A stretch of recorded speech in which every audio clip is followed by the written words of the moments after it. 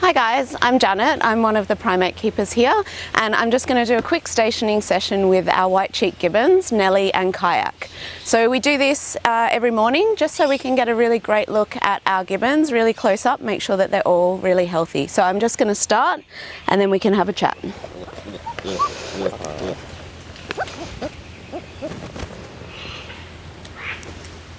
So doing these training sessions is really helpful for us to be able to get such a close look at our animals. We need to really make sure that our animals are in the best condition that they can be. And so being able to get up this close is really amazing for us. If they had any injuries, then we would be able to contact our vet team.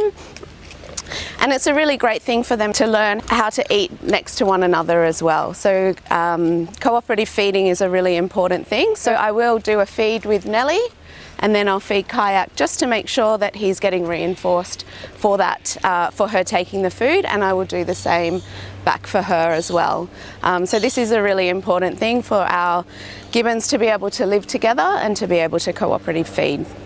Now Nelly is the blonde one just here, and she's the female and Kayak is the male. So they are both the same species, but the females are yellow and the males are black. Their babies are born yellow, they turn black when they're juveniles, and then the females will turn blonde again. So we might leave it there with our gibbons today. Thank you so much for joining us, and we'll say goodbye to Nelly and Kayak.